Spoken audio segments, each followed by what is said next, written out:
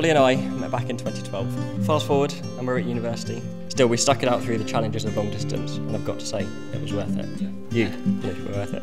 You can cry again if you like. I have it crystallised in my mind when George told me that he had a crush on Holly. He finally realised that Holly got his engines going.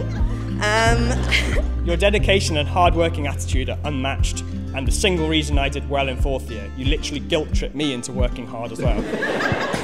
I really don't know what I've done to deserve you, but I promise to make you smile and to always be there for you.